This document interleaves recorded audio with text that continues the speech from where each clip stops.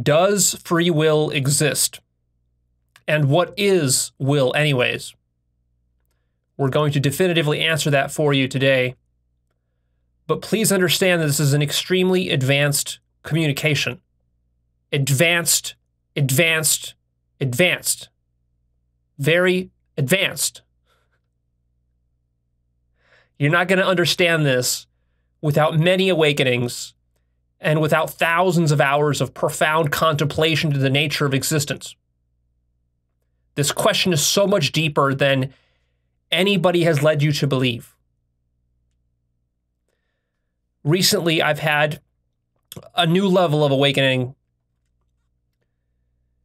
with a complete understanding of what will is.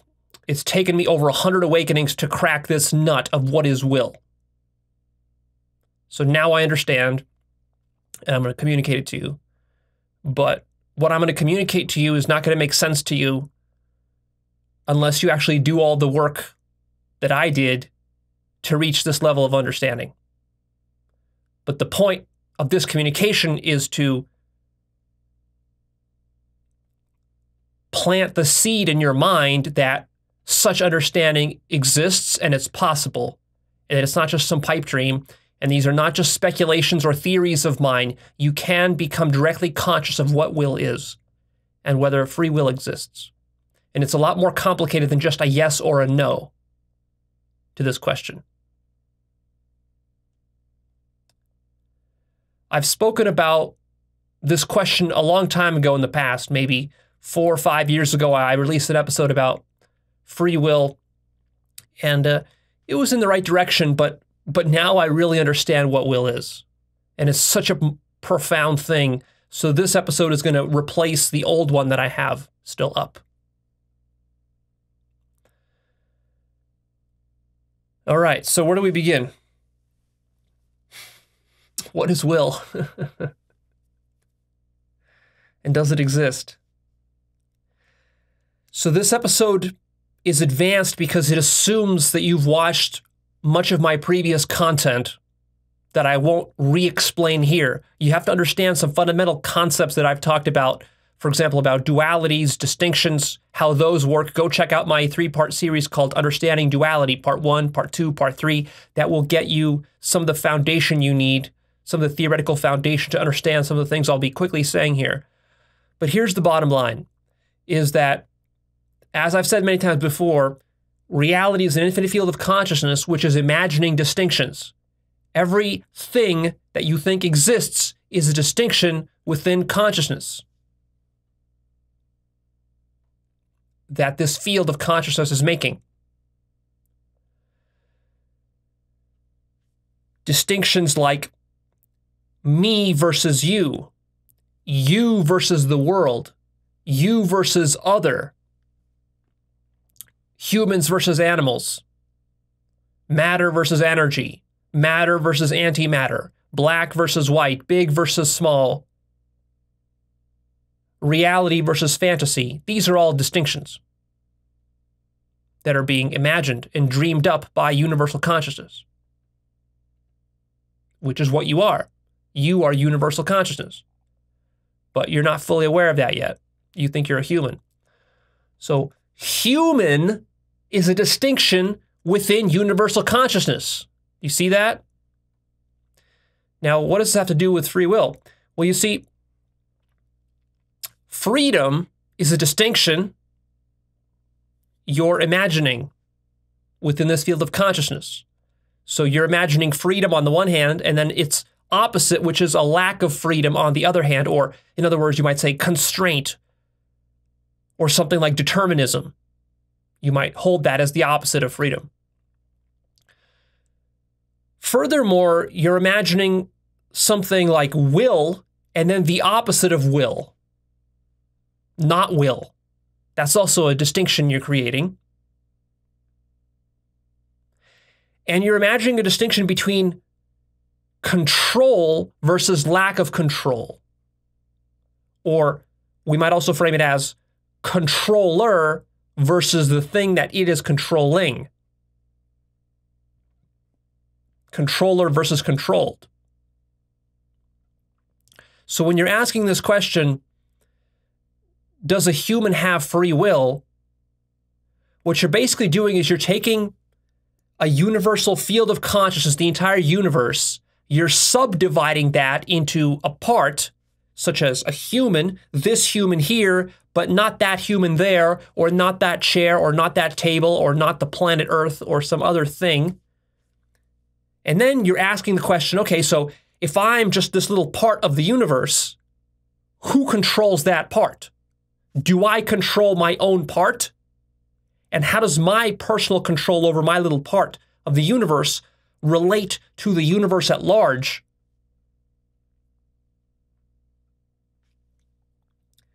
Do I control myself, or does the universe control me? That's another way to frame the question. On the one hand, it seems like the universe controls me. Because, like, for example, I don't control my DNA. Ordinarily, that's how we think. I don't control when I was born. I don't control who my parents were. I don't control when I get hit in a car crash by somebody else. So in that sense, I don't have control. On the other hand, I seem to have control over the universe. I can steer the steering wheel of my car and cause my car to move in different directions. I can choose to go to the gym or to be lazy and not go to the gym. I can choose to get married and have children or not. I can choose which food to eat or not. And in this way, it seems like I'm controlling the universe. In fact, I could build my own house if I wanted to. That would be me manipulating and controlling the universe. So do humans control the universe, or does the universe control humans? Well, of course, it's not a simple either-or choice. Something much more nuanced is going on here. I want you to appreciate how delicate and sensitive this question is.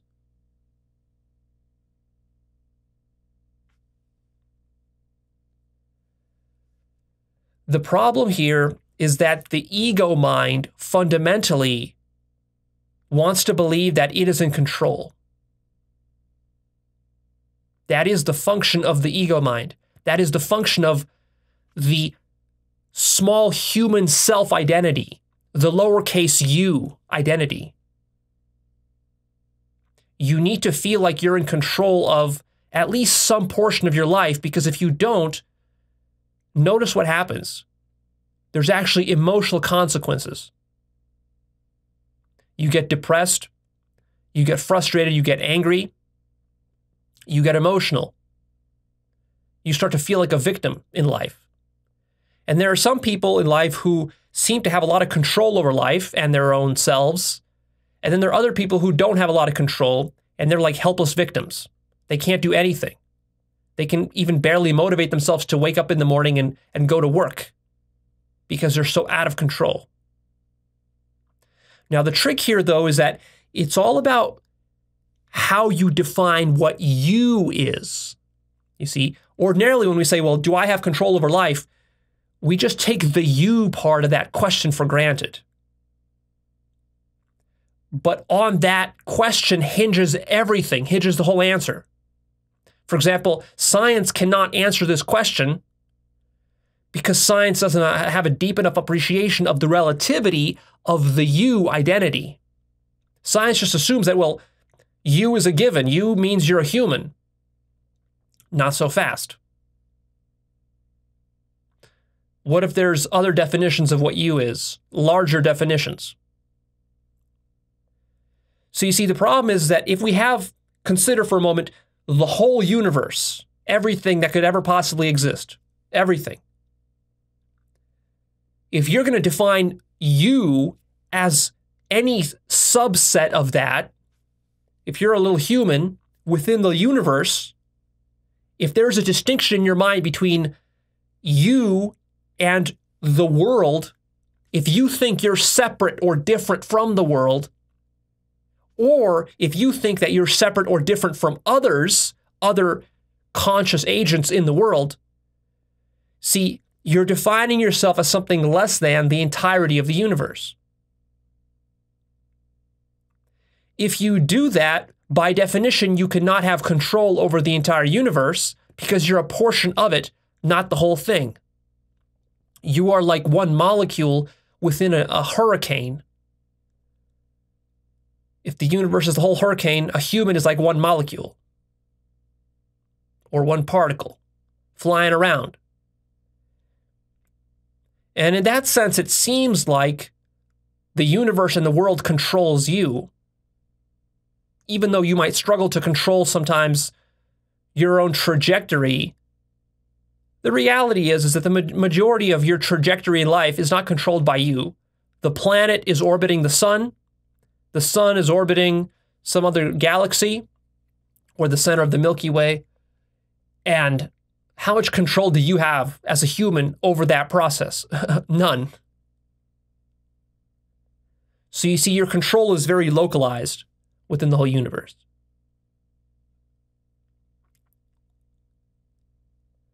But that's only if you define yourself as that little human you. If you assume that that's a physical fact, an objective fact, but what if it isn't?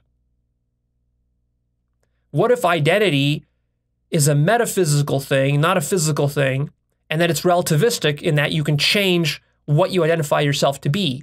So if you change your identity from that of a human to that of the entire universe, if somehow you could make that shift in your consciousness, then that would change the whole question and how you look at this question and what the answer is.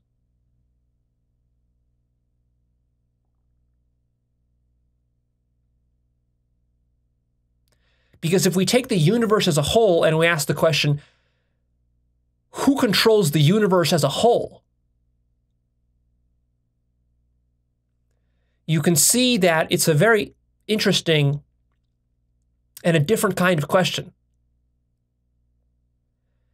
Because when you're considering some part of the universe that is not the whole, then you can always appeal to something outside of that part as a controller of that part. So literally, what controls your physical XYZ coordinates in physical space? It would be the motion of the planet Earth and the sun around the center of the Milky Way. And since you define yourself as not the Earth and not the sun and not the Milky Way, that means you don't actually control your XYZ coordinates in space. You control a tiny portion of it, but not the majority of it. Because even as I was sitting here talking, already, scientifically speaking, you and I have moved through space. XYZ coordinates, our XYZ coordinates have moved, even though we're sitting here not moving. The Earth and the sun have all moved hundreds and maybe thousands of kilometers just in the last few minutes as I've been talking. And you don't control that because you don't define that as being part of what you are. But see, what's interesting is that if you expand your idea of what you are to becoming the entire universe, and you ask the question, well, who controls the entire universe? See, now you can't make an appeal to something outside of the universe controlling the universe. Because the universe, the way we're defining it here, is this elastic notion which is totalistic. It's all-encompassing. The entire universe. Everything that could possibly exist. Universe with an uppercase U. So, who controls the universe? Well, obviously, nothing outside the universe can control the universe because the universe has no outside. Because outside and inside itself is a distinction imagined by the universe. The universe being an infinite field of consciousness. Since the universe has no outside, only inside, everything by definition is inside the universe, and it has no outer edge, it expands to infinity, that means the only thing that can control the universe is itself. The universe is self-controlled.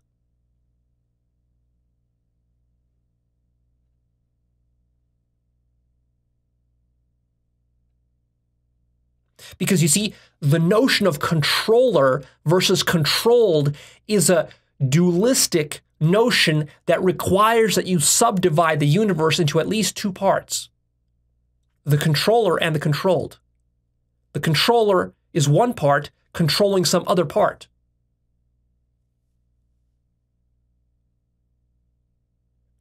So if I was a puppet or a marionette, the puppet would be the controlled, and the guy controlling the puppet, he would be the puppet master, the controller. But you see, that assumes that there's actually a fundamental distinction between the puppet master and the puppet. Don't take that distinction for granted as a given. It's not a given. That distinction itself is relativistic. In other words, it only exists if you imagine that it exists. What if we take the puppet and the puppet master as being one object? Who controls the puppet then? Well, you see, even that question doesn't really make sense, because to say who controls the puppet, to even ask that question, already assumes that the puppet is separate from the puppet master. So the question truly is something like, who controls both the puppet and the puppet master at the same time?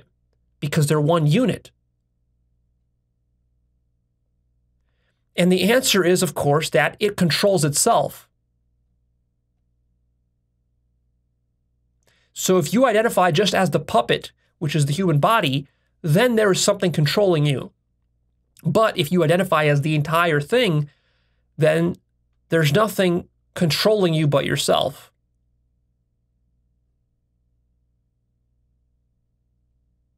So understand that just to ask the question of who controls me or who controls the universe is already a dualistic question. It sneaks in a dualistic metaphysics without recognizing that it's doing so. A similar kind of logic applies to the notion of freedom, because we're going to be talking here about free will, which means we have to wonder, what is freedom? Freedom is a much more profound idea than most people give it credit for. Most people have no idea what freedom is. They've never thought about it deeply. Freedom is also a duality. Notice, some things you think are free, other things you think are not free. How do you distinguish between those two? What defines what freedom means?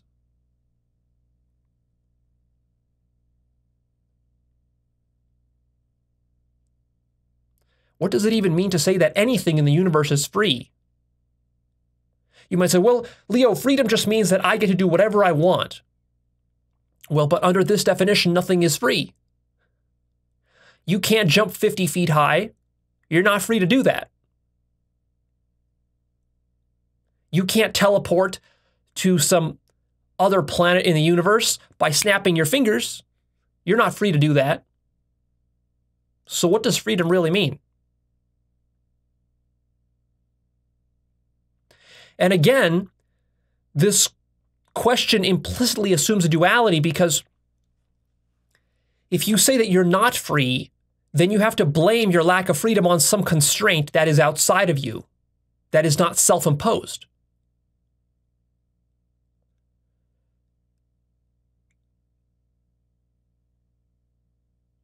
Because you see, if I say you can jump 50 feet high and you say, no, Leo, I can't, I would say, why not? And you would say, well, it's not because of my choice. I'm not choosing to be limited in this way. I was just born in this limited fashion. I was born as such a creature that cannot jump 50 feet high. That's just how I am. Those constraints were put upon me by the universe at large, not by my own free will. I didn't choose to be this constrained. Something outside of me is constraining me. In other words, for example, you might say, physics is constraining me. Physics is limiting me. The Earth's gravitational field is limiting me from jumping 50 feet high. Now, if I was on the surface of Mars, maybe I could jump 50 feet high. Or some other smaller planet, like Pluto. Maybe you could. And see, there we would say, aha, so it's the Earth's fault. It's the Earth that is preventing me from jumping that high, because if I lived on Pluto, I could jump that high. So obviously it's the planet that's at fault here. And it's not me who's doing it. But again, notice that the word me, that's the identity again, the you identity, me, you, I, all this is the same thing. We're talking about how you identify yourself. So how you identify yourself here is crucial. The whole question hinges upon your identity. So if you identify yourself as not the planet, then you could say the planet is limiting you and taking your freedom away. On the other hand, again, if you expand your identity to include the entire universe, now we can ask the question, is the universe as a whole, is it free? Is it free to behave however it wants? That's a very profound question. I want you to contemplate that by yourself, to appreciate its profundity. Because again, what I want you to notice is that when you ask that question, notice when we're talking about universe as a totality of all things, of all possibilities, that means, again, it has no outside. So you can't appeal to something outside the universe to constrain the universe's freedom. So you might say, well, Leo, the universe as a whole is constrained by the laws of physics because there's a certain gravitational constant. There are other physical constants that scientists talk about. There's a sort of a fine-tuning problem that scientists talk about. And, the physical laws and maybe even the logical laws of the universe are so established as to constrain what it can be and how it can work. But see, if you say that, you're not thinking deeply enough. Because, again, now see what you're doing is you're defining the universe as something that's separate from, distinct from the physical or logical laws which are constraining it. In this case, again, you're creating a sort of a duality and you're not seeing that you're creating this. But my notion of a universe, the proper notion of a universe, includes everything, including the physical laws and the logical laws. So now you have to ask yourself, are the physical and logical laws themselves free? What is constraining them? What is defining them? What's holding them in place, so to speak? And if you say, well, there's some sort of metalogical or metaphysical laws which are holding it in place, you're just pushing the problem down one level. You're not really addressing the issue. You have to see that your metalogical laws and your metaphysical laws are also going to be all part of what we're calling universe. The universe has nothing outside of it, no other to itself. It's a unity. And when you realize that, then what you realize is the universe must control itself. The universe must define itself and set its own limits. If the universe is setting its own limits, then truly, in the absolute sense, the universe is free to be however it wants, because there's nothing outside the universe to tell the universe how it has to be. There are no policemen or judges outside the universe. This is such a radical notion that there is not even anyone outside the universe who could judge whether the universe exists or not. In other words, for the universe to tell itself that it exists, or rather, for the universe to exist, is nothing other than for it to tell itself that it exists. Because there's nobody to check whether the universe is being honest with itself. You see? The universe is self-defining, self-creating, self-constraining. But if it's self-defining and self-creating and self-constraining, that means it can define, create, or constrain itself however it wants, including having no constraints whatsoever. In other words, the universe is totally free. Free in the absolute sense. Freedom with a capital F.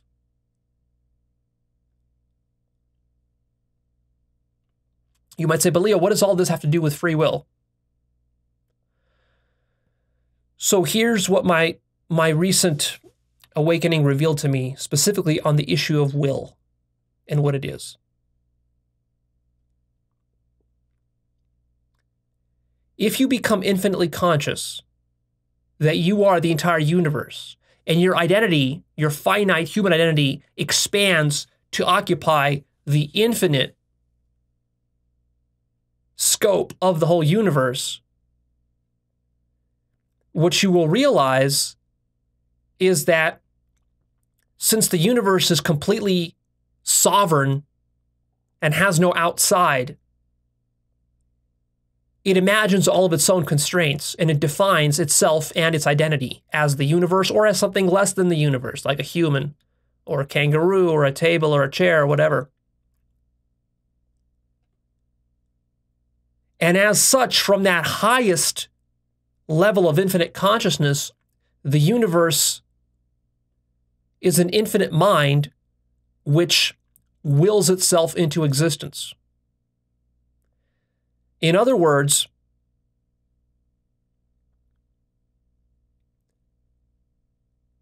everything that happens in the universe is the universe's will. Physical, material manifestation is the crystallization of the universe's will. Will with a capital W. What I'm saying is extremely profound. I'm saying that all material objects are identical to will. This is a radical idea. Because ordinarily, us humans have thought of will as something that human minds possess.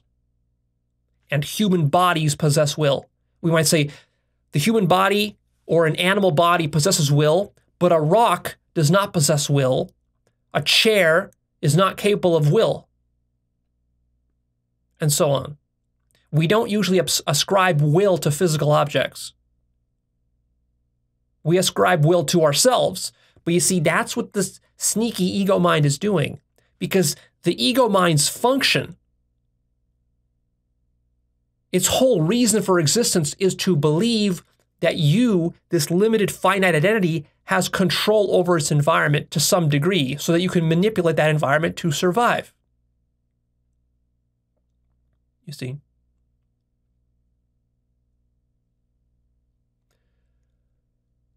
But again, just like we do with love, we confuse our human notions of will with a universal metaphysical will that the entire universe possesses.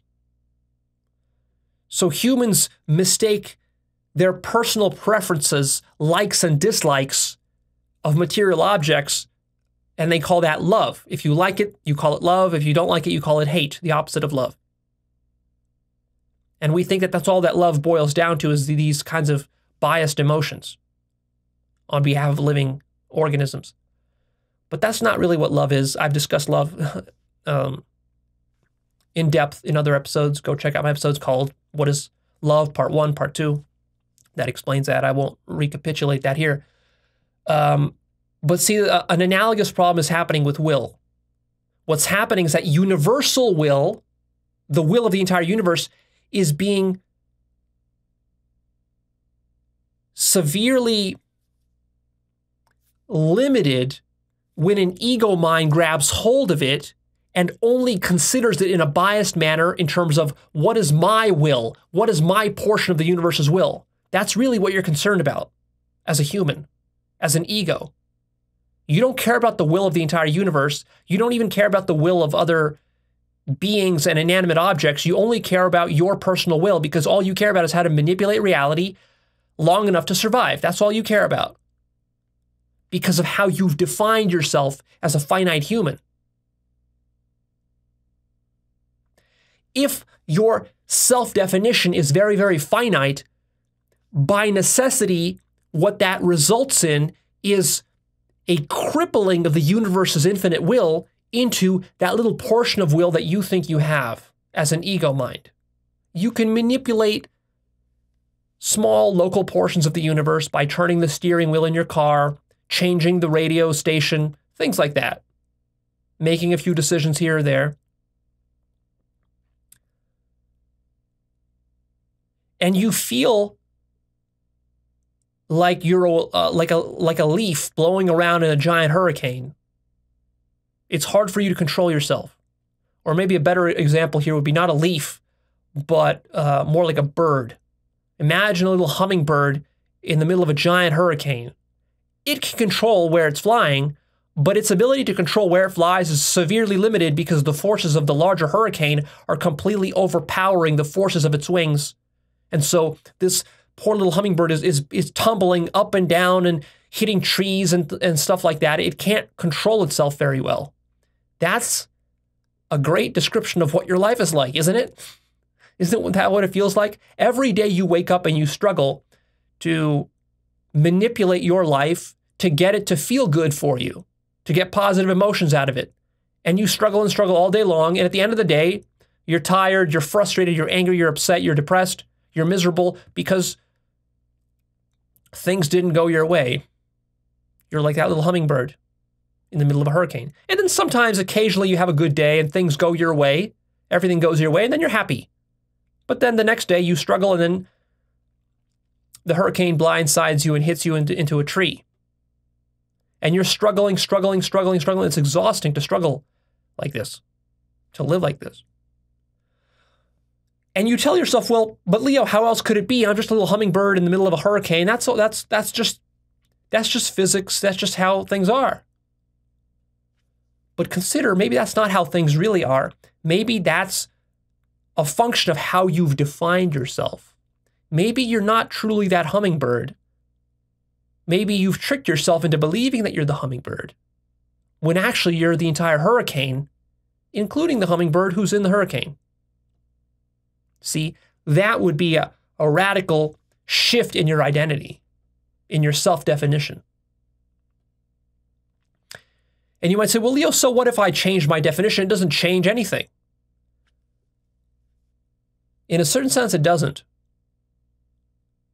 It doesn't necessarily give the hummingbird more control over itself. But on the other hand, remember that you've changed your definition of what yourself is, such that you're no longer identifying just as the hummingbird. So in a sense, you actually have increased your capacity for self-control just by expanding what you believe you are. You have a larger perspective. Your situation has been so recontextualized. Go see my episode called Understanding Recontextualization. Your situation has been so recontextualized that now if you look at the entire system, the hurricane and the hummingbird in the hurricane, you see the entire system moving with a certain intelligence and a certain higher purpose. And now you no longer feel like you're just a little hummingbird that is struggling against these evil forces outside of you, because you're the entire system. So it's like that. So as I've said before, the entire universe is not a physical system, it's a mental system. It's a field of consciousness, it's a universal mind. Universal mind has infinite will at the highest level. So what I'm telling you, I'm not just telling you some philosophical mumbo jumbo here. What I'm saying is that if you become infinitely conscious, which is possible to do, if you are fully awakened, what you'll realize is that literally every single thing happening in your life was your own creation and is the function of your own infinite will. Or in other words, if you realize that you're God, you'll realize that everything is God's will, including the chair you're sitting on. Everything. All physical objects are manifestations and identical to God's infinite will. God being universal mind. If you became infinitely conscious, you could materialize any physical object into existence that you wanted to. This sounds rather outlandish to claim, but nevertheless, you can become directly conscious of this. But there's a trick. There's a very deep trick here, so be careful. Because it might sound like, oh, Leo, that's awesome. Show me how to become infinitely conscious. And then when I get that, then I will be able to do whatever I want. I will be able to please myself with all sorts of creature comforts and manifest millions of dollars and fast cars and beautiful women and other things like this. But you don't get how profound this is. You're not going to be able to do that. And the reason that is because when you reach the levels of consciousness that I'm talking about at which infinite will exists, and everything is a manifestation of infinite will, your ego, the closer you get to that point of infinite will, the less ego you have. The less ego you have, the less you identify with being a human. The less you identify with being a human, the less you're attached to your personal needs and biases. The less you care about manipulating reality. The less you see problems with how reality is working. See, if your ego is very dense and you're not very conscious, you believe that the world is evil. You believe that there's a lot of wrong stuff in the world that needs to be changed. Why do you believe that? Because you need the world to suit you, to suit your survival, because you care about your survival because you're needy and you're selfish. But as you raise your consciousness and you approach closer to God consciousness and awakening, the self and the ego melts away more and more until when you reach the highest point, there's nothing of it left. There's no more self left. There's no more neediness left. There's no more attachment left. There's no more biases left. You literally don't care if you live or die anymore. You certainly don't care about money. You don't care about sex. You don't care about your children. You don't care about your friends. You don't care about your family. You don't care about anything because none of it matters, because at that level of consciousness, all of it is imaginary and there's no difference between one thing or another thing. Nothing is better than anything else because everything is equally great. Because all distinctions are imaginary. And you're conscious of that. When you're fully conscious of how all distinctions are imaginary, that is precisely what gives you infinite will. Because infinite will is just imagination. You're an infinite mind, and an infinite mind has complete control over itself because it's completely sovereign, because it's absolute, because it has no outside, because it has no difference between an inside and an outside. Because it's so conscious, it recognizes that everything it thought was outside of itself is actually just parts of itself that it was dissociated from.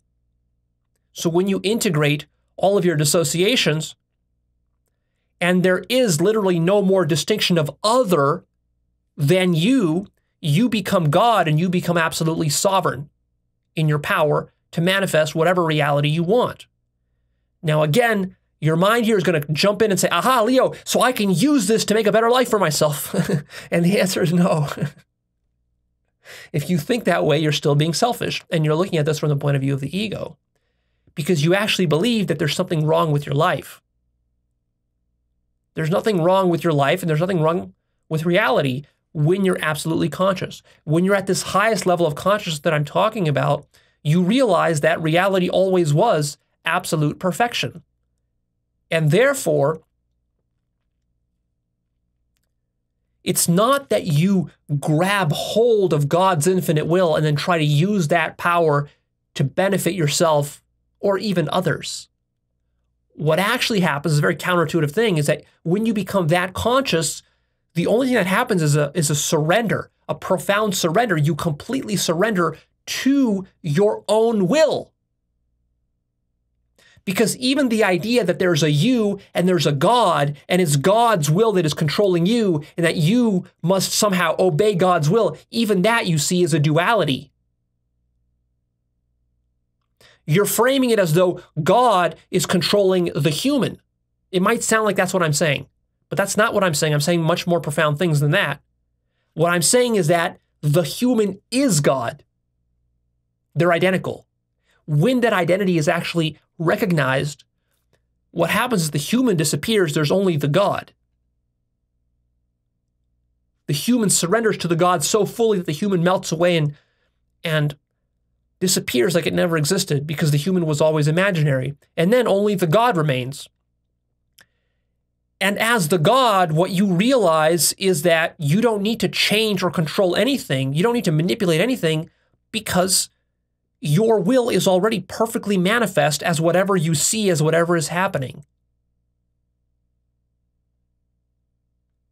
And so you surrender any notions you have about changing the flow of your life to make it better. So very paradoxically, you don't make life better by manipulating life at this highest level.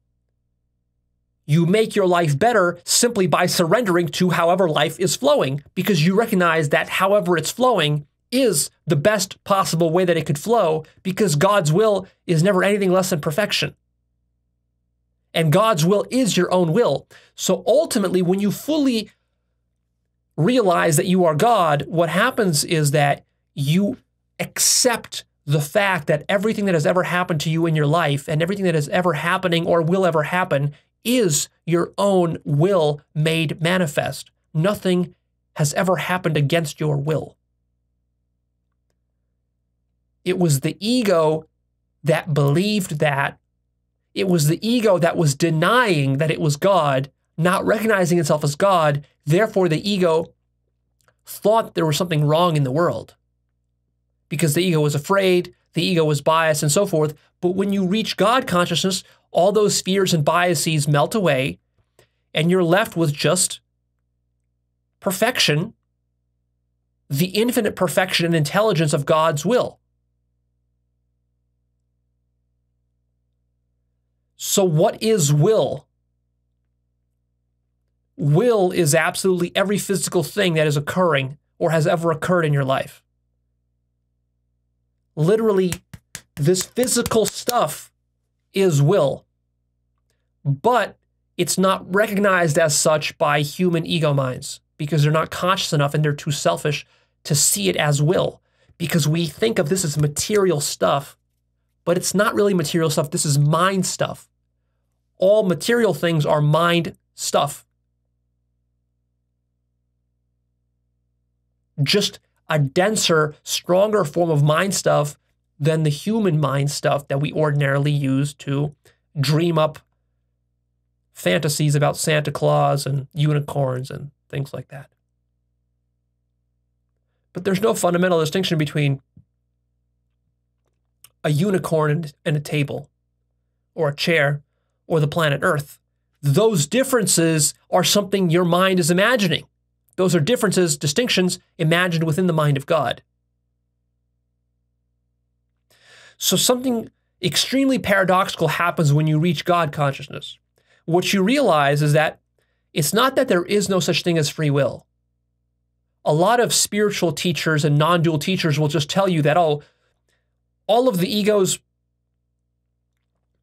desires to manipulate are just narcissism, and the ego isn't even real, therefore the ego has no control over anything. This is not quite correct, because this paints too blunt of a picture. It paints a misleading picture in the mind of the student about what will really is, because it basically gives you the false idea that will doesn't exist.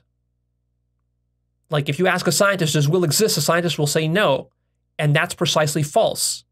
It's not that will doesn't exist. It's actually 180 degrees the opposite of that. It's that everything is infinite will. You might say, well, Leo, what's the difference? There's actually a profound difference. So ultimately, what you realize in the recent awakening that I had is I became so conscious that I became conscious of how I was willing my entire body and my entire reality into existence. And I was fully conscious of how I was doing that. In other words, when I'm moving my fingers right now, my hand, I can actually tap into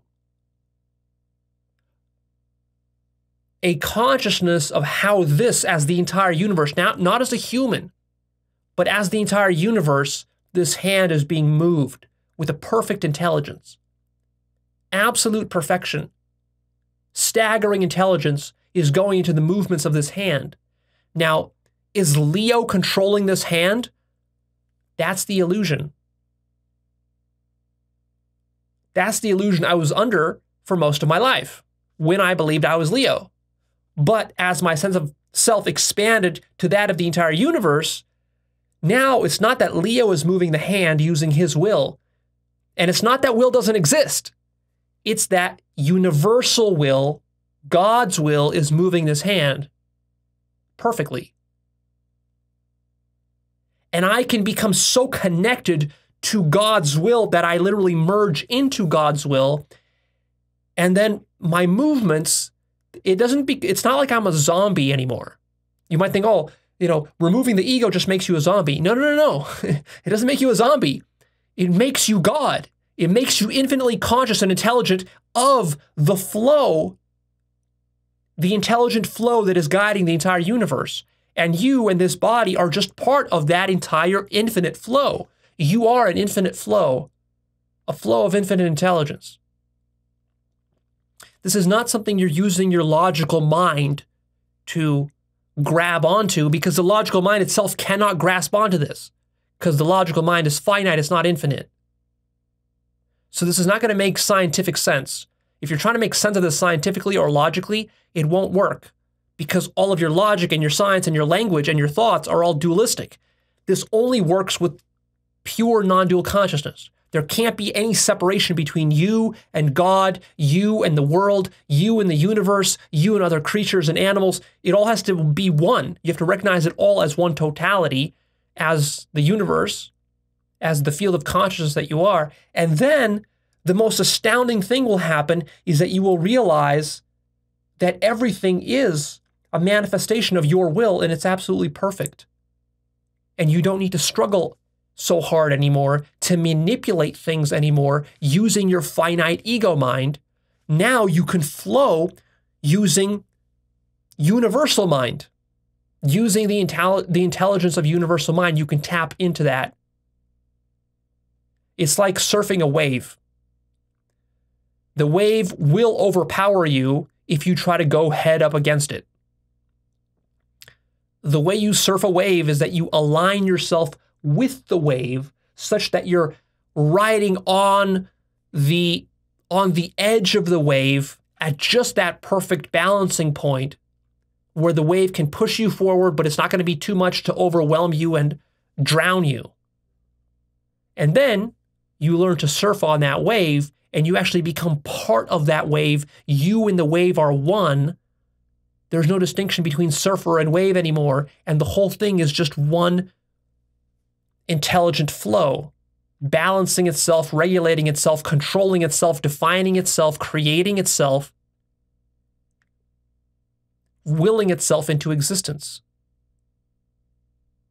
And then what you recognize is that, my entire life, because I've identified as being something smaller than the whole universe, I've had to struggle against the universe. And that's why my life felt like a grind, like a struggle. And that's why I was so emotionally dysfunctional and neurotic. And I was depressed and angry and emotional and jealous and petty and all this sort of stuff, because I was fighting against myself. I was the universe improperly defining itself as something less than the universe, some part of the universe. I didn't fully accept and embrace my full universal identity, and therefore I had to be in struggle with myself all the time. And that was exhausting, and it led to illness in me, and it led to confusion, frustration, depression, suicidal ideation, and things like this. And it wasted an enormous amount of energy. I was interfering with myself the whole time. That's what you realize. You realize that the ego is a self-interference pattern. It gets in its own way. The ego tells itself that it can control more of reality if it just clings harder. Then the ego will get everything it wants. If I can just cling more, if I can cling more to sex, if I can cling more to my family, if I can cling more to material objects, if I can cling more to money and my job, then I should have a better life. That's what it seems like. But it doesn't work. It doesn't work because the whole thing is predicated upon a lie. That you are something that needs to cling to other things, to possess other things. But when you realize that you are the entire universe, do you need to cling anymore to money or to family or to people or to sex or to whatever? No, because you're conscious that you're the entire flow. Therefore, there's no more clinging. And when there's no more clinging, that is actually the thing that frees up a lot of energy within you to then be at your peak potential as a human. Because now you've gotten out of your own way. Now, rather than using your finite intelligence and will, now you're aligning yourself instead with your true intelligence and true will, which are infinite and universal. So it's not about clinging or manipulating reality more. It's about surrendering those attachments in a very counterintuitive way. You surrender all those, and then you flow with the highest intelligence and the highest will, which is nothing other than your own will. You're just recognizing your own highest will, rather than the petty little human will that you used to believe you had.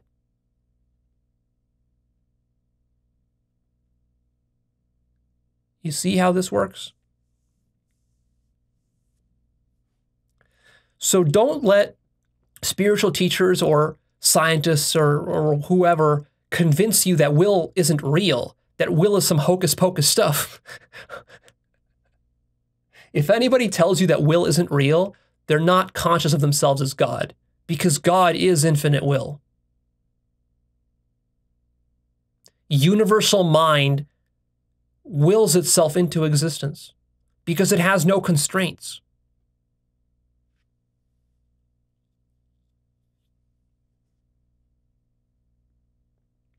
What would constrain universal mind? What could tell it what to do? You might say physics could, but it can't because universal mind imagines physics. You might say, well, logic could, but then you realize universal mind imagines logic. And then you might say, well, some other universe could, but then you realize all other universes are imagined by universal mind. And then you say, well, some other mind might. What if there's some other mind outside of universal mind? And then you realize universal mind is infinite. It includes all other possible minds. Therefore, there is no other mind that is able to control it or to constrain it in any way. And this is the power of God when you realize this. This is how God is able to create itself. The reason God is able to do the impossible, which is to create itself from nothing, is simply because it imagines what is possible and what is impossible. Therefore, for universal mind, nothing is impossible. Even the notion of impossibility is something that is imagined by universal mind.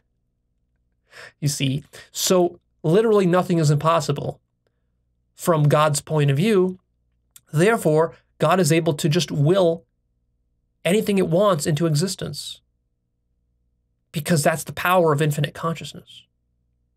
That's the power of recognition of yourself as absolutely one and sovereign. Oneness is such a profound thing that oneness is omnipotence. Do you see that?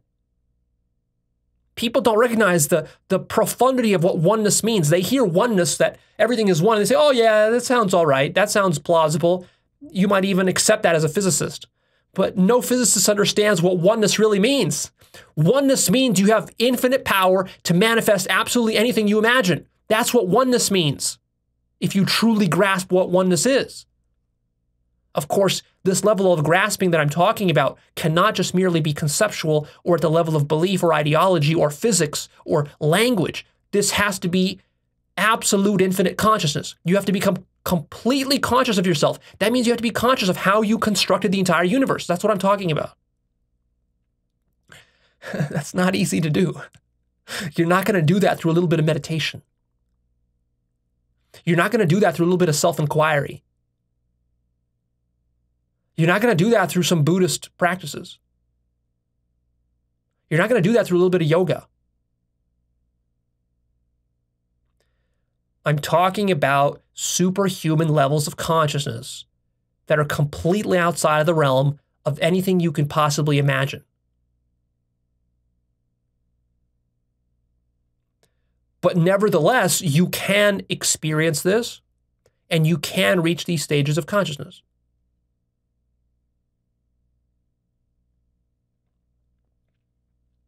And I've talked about how to do that in other episodes.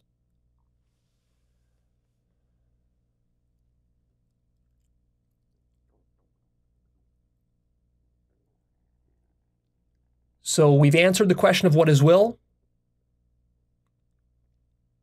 So you might ultimately ask, well, does Leo, so are you saying that you're saying God has infinite will, so are you saying God has infinite free will? Is God's will free? If I was God, could I do anything I wanted to? Would there be any constraints on what I could do, what I could imagine? There is one constraint, and it's an absolute constraint, and you're not going to like it. The only constraint on God's will is that it must be absolute love.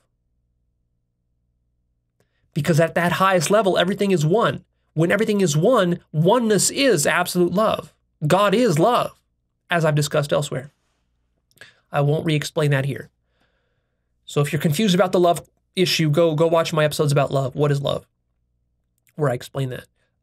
But if you understand what I talked about there in those episodes, then see, now we're going to connect love and will together and freedom. So on the one hand, it might seem like I'm saying that God can just sit around and imagine whatever stupid shit it wants because it's totally free.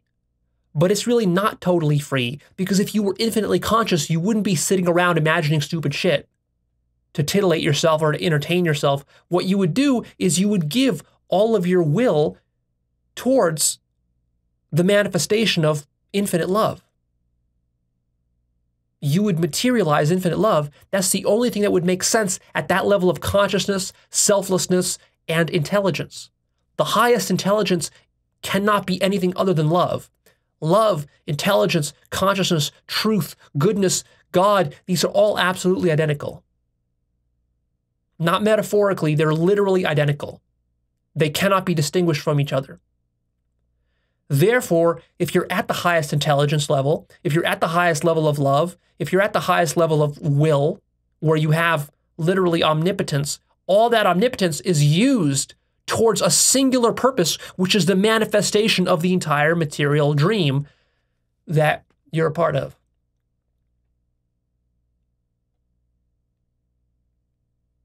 So beware the trap of thinking that you can grab hold of God's powers and use them towards any selfish purposes. You can't.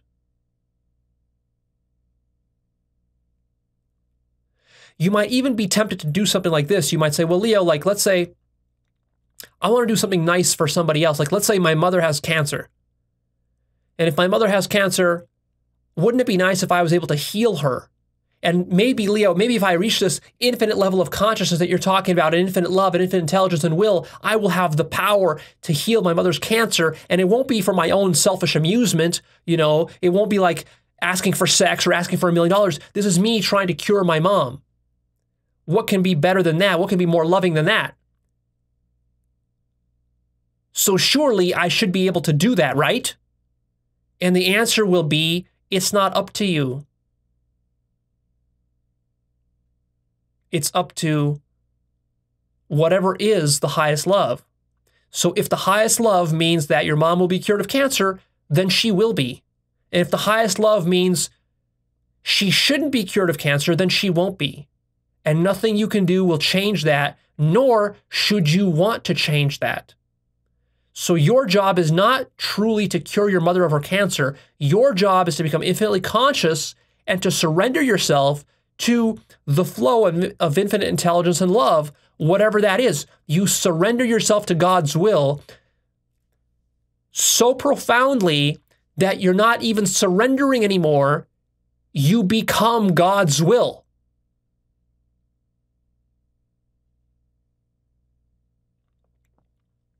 And you don't tell God's will what's right. There's no improving upon God's will. It's absolutely perfect. So if that perfection requires the death of your mother to a horrible cancer, then you accept that and you're happy about it because that's the highest good. Now, this is very difficult for most human egos to do precisely because you're so attached to your mother in this case, and you believe that actually, no, Leo, it would be better if my mother survived. See, you're not humble enough to actually surrender to the fact that maybe it's best if your mother died.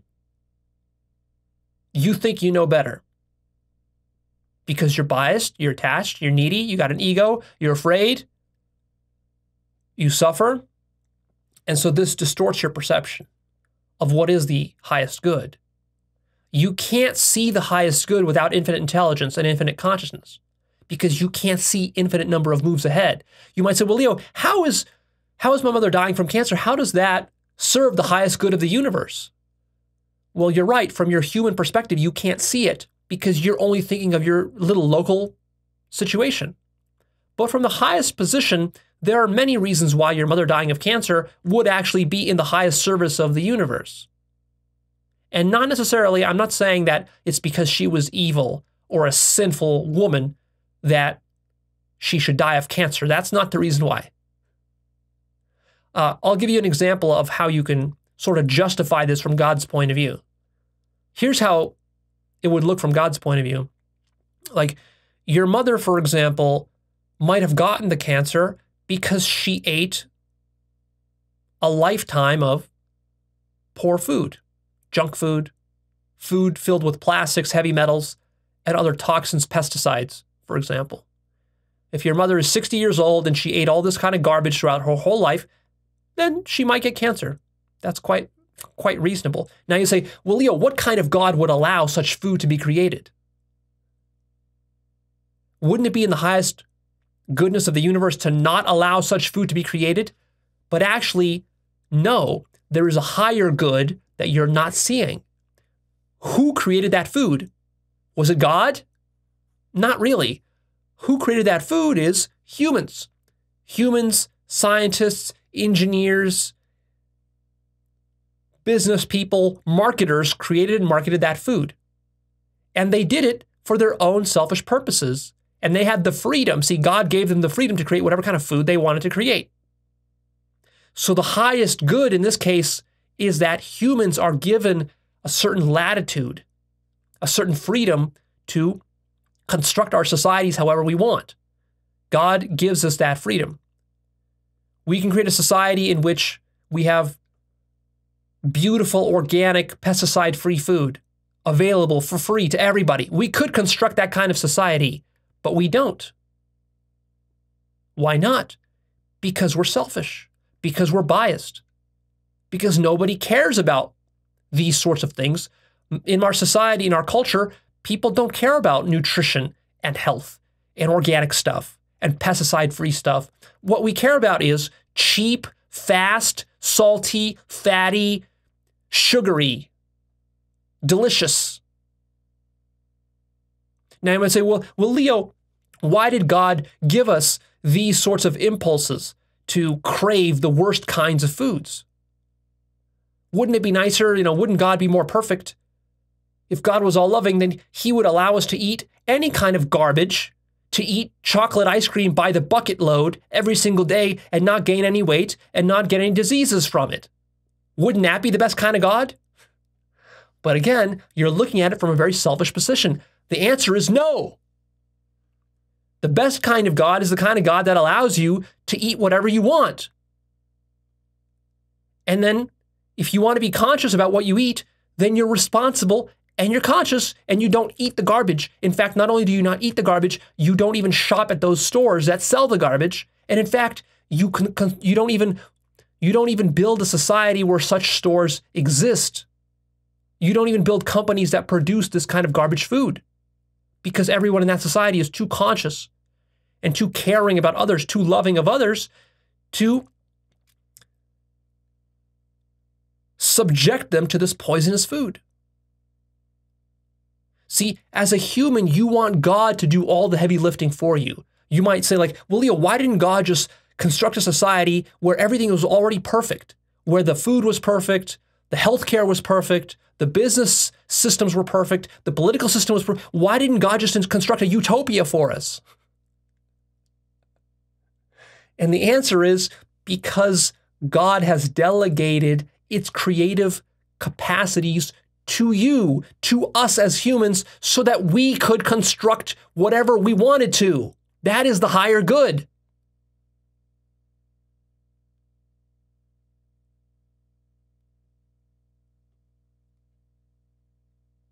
Think of it like this. If you had a child that you really loved and cared about,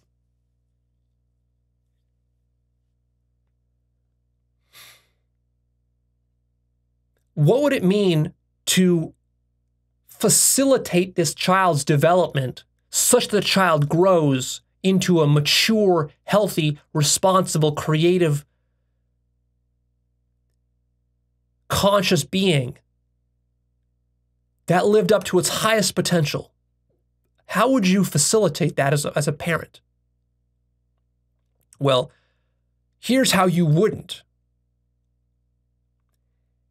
If you tell the child precisely everything that he needs to do, step by step by step, and you beat him with a whip if he doesn't do it, and you force him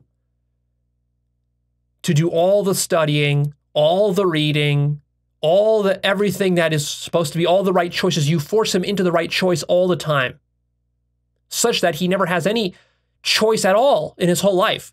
You tell him exactly where to go, which friends to have, which foods to eat, which books to read and which books not to read, which schools to go to, which parties to go to or not go to, which businesses to be a part of. Basically, you're going to live his whole life for him. If you do that, assuming that you have infinite intelligence, then yeah, the child would live a perfect life. But then, don't you see what would even be the point of living that life? That would not be a life worth living. The whole point of life is that you have to figure it out for yourself by making mistakes. And that's what us humans are doing as we're building our societies, as we're constructing our food menus at restaurants, as we're filling and stocking our grocery stores.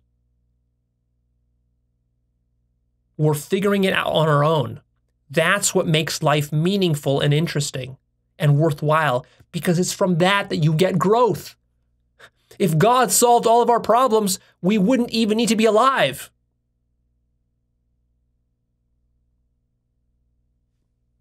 You see? So the highest good is not for God to stock your grocery store shelves with perfect organic food. The highest good is for us to recognize that we should correct ourselves and do it for ourselves. Don't ask God to stock the grocery store with the best food. Do it yourself. Do it as a society. Let's do it if we really care about it. And if we don't care about it, then why are we complaining? What is there to complain about?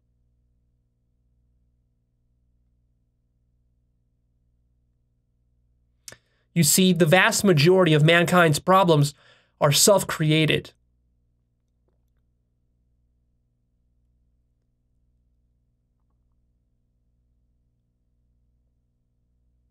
And the way that mankind evolves, the way society evolves, the way culture evolves is by making these sorts of mistakes and learning from our mistakes. This is the whole purpose of life, is to exercise one's consciousness and to realize that it's insufficient. Selfish consciousness, needy, attached consciousness is insufficient.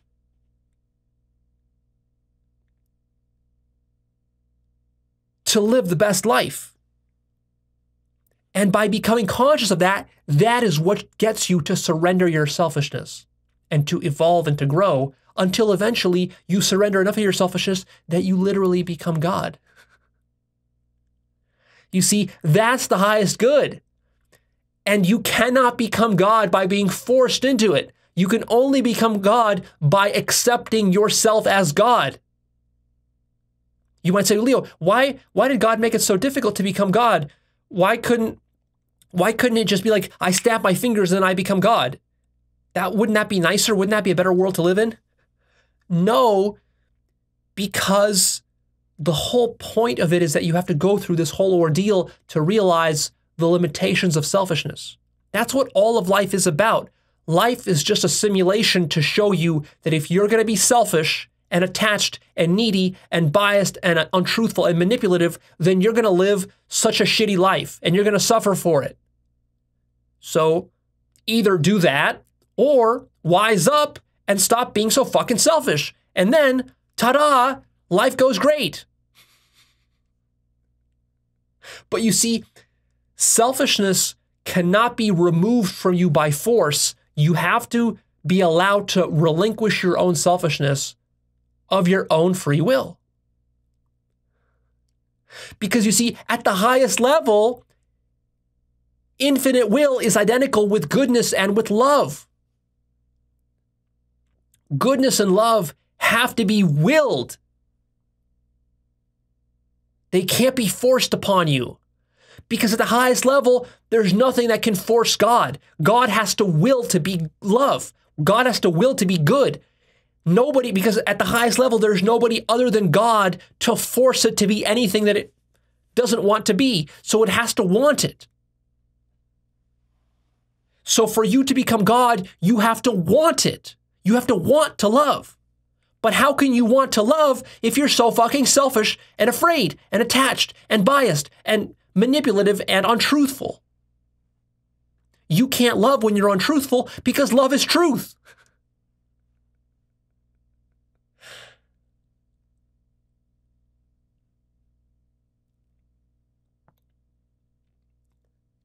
So all the shit that's happening is our own creation.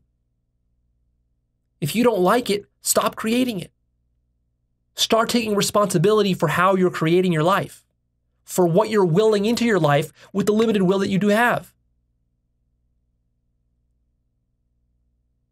Start taking responsibility for how you define yourself. Most people don't take responsibility for how they define themselves as a human. They offload that responsibility onto science or biology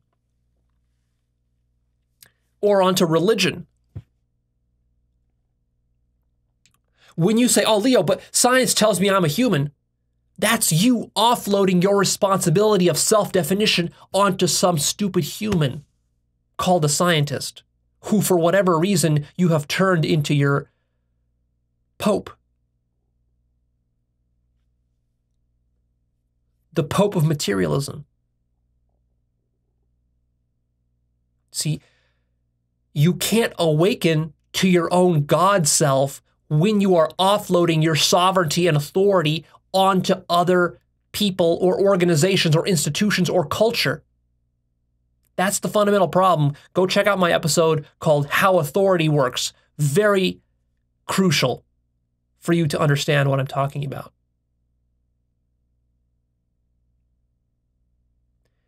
In subtle, unconscious ways, you are offloading the responsibility and your own sovereignty and authority onto others. Authority figures, whether it's scientists or religious people or gurus or new age people or YouTubers or your parents or your boss or your coworkers, somebody, and you're blaming others. You're not taking responsibility over the fact that you're constructing the entire universe. So that's another huge problem here, is that for you to reach the highest levels of God consciousness, you're going to have to take full responsibility for everything that you've created in your life. And most people are in such denial that they have created anything bad in their life, they want to blame somebody else for it. It's always somebody else's fault.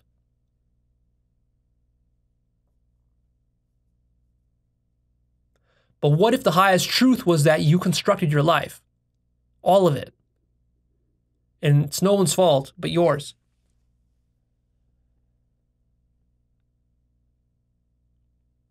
That's one of the biggest obstacles that keeps people from waking up, is that they simply refuse to take responsibility for their epistemology, for their metaphysics, for how they think about science, for how they define themselves, for how they think, how they emote, how they relate to other humans, and so on.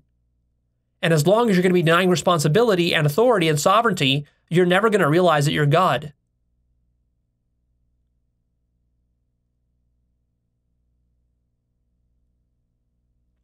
So again, does God have free will?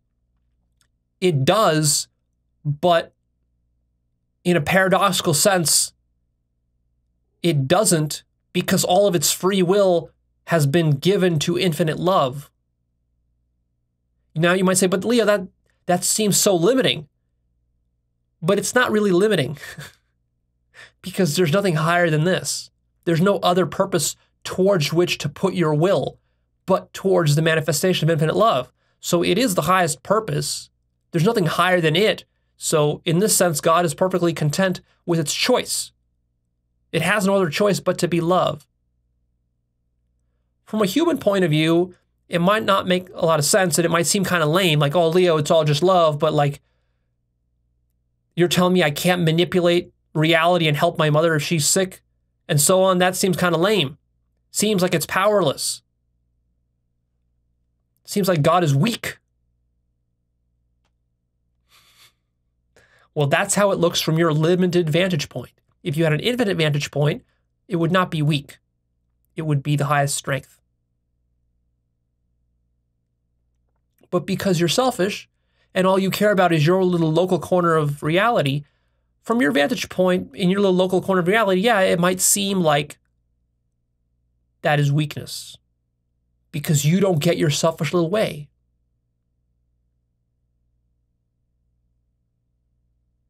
But actually, the true weakness would be to sacrifice the entire universe for the sake of your little corner of reality and your personal petty needs and wants and attachments. That would be the real travesty.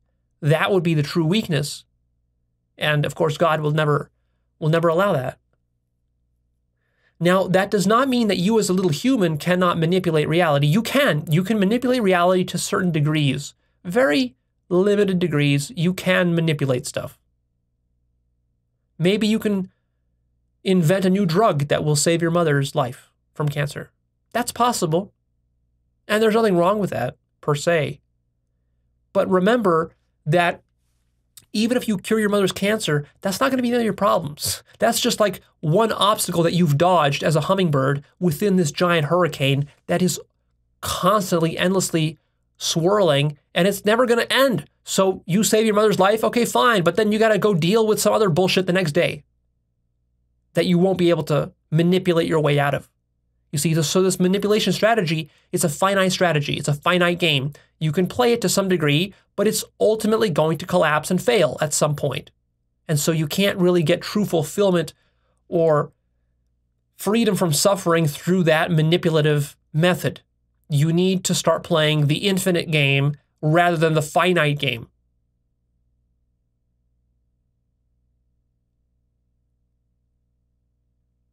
And then your actions become less manipulations and more just expressions of God's intelligence, goodness, love, and will.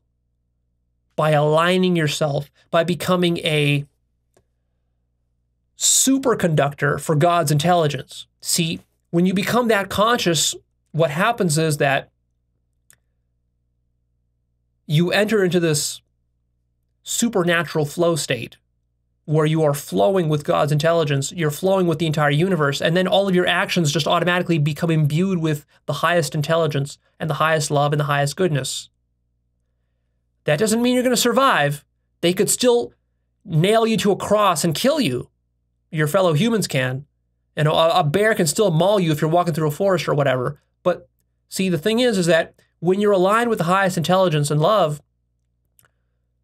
it's not guaranteed, but for the most part, you're not just going to stumble like a fool through the forest where bears exist. You're going to be intelligent enough. God is going to grant you enough intelligence to recognize that, hey, you know, if I'm hiking through this forest, there's bears here, so I better be careful. I better pack some bear spray, and you'll pack some bear spray, and that will protect you against a bear attack.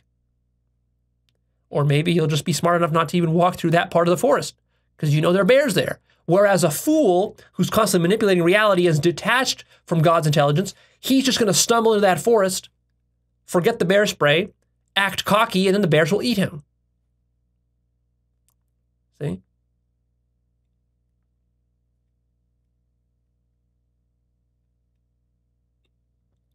So the whole point of spiritual work is to empty yourself of ego and raise your consciousness so much that you become an ever better vessel or superconductor for God's intelligence. And then that acts through you, and that is what runs the show. That is what makes all the decisions. You don't need to sit and rack your ego mind over every decision anymore. You can act with a certain flow, with a certain effortlessness, because you know there's a higher force guiding you. And this higher force is not just some woo-woo bullshit.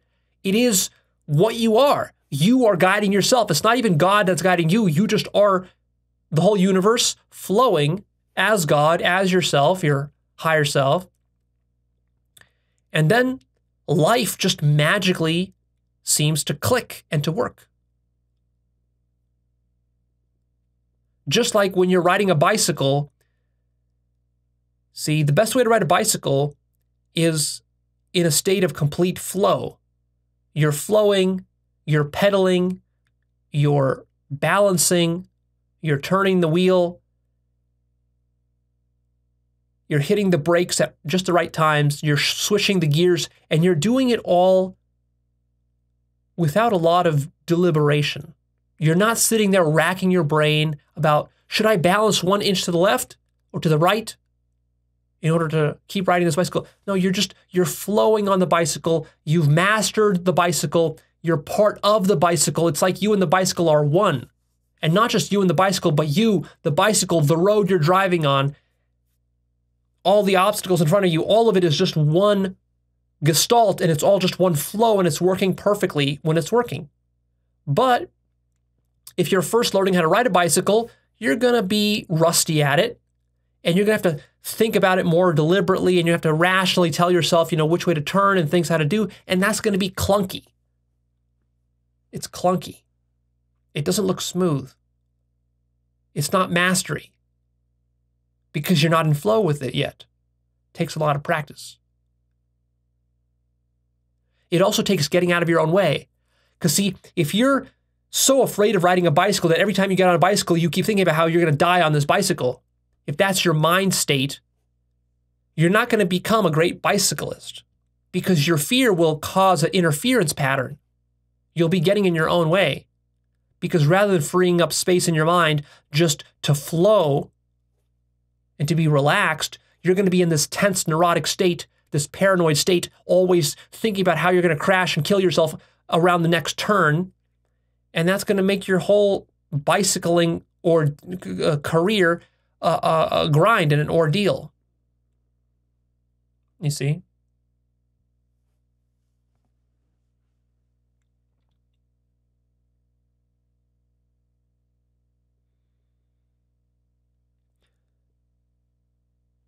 So there you go.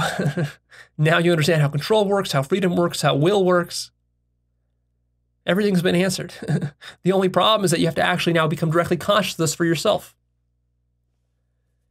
And if it's anything like what happened with me, it's going to take you hundreds of awakenings to realize this. I don't see very many spiritual teachers properly teaching what will is. And I think that's simply because they haven't become conscious enough to recognize what it really is. Because this requires extremely holistic levels of God realization that are going to be very difficult to reach through basic meditative practices or self-inquiry practices. You're going to have to go much deeper than that to reach it. So, I wish you good luck. I hope one day you realize what will truly is. Don't stop this work until you become directly conscious of what will is. And that means you have to become conscious of how everything that is happening right now is your own will being manifest. Physical reality is the manifestation of your will. If you're not conscious of that, then you're not truly awake.